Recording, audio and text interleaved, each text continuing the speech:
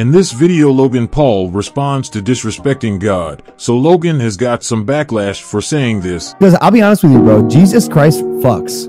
Oh, God, bro. I know people that hate me, that treat me better about my faith than you, and you're my best friend. Just am definitely questioning why we have to perpetuate a belief that is fucking silly. One that really hurt me is you told me I need a therapist because I believe in Jesus.